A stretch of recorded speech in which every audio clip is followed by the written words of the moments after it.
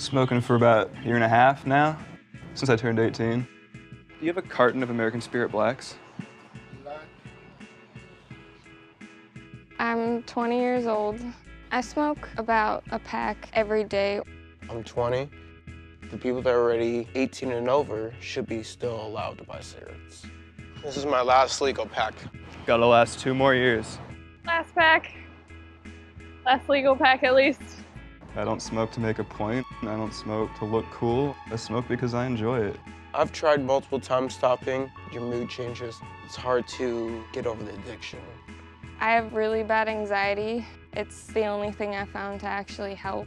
Once the law changes, it's not going to stop me from smoking cigarettes. It's stupid. I'll have one of my friends buy them for me.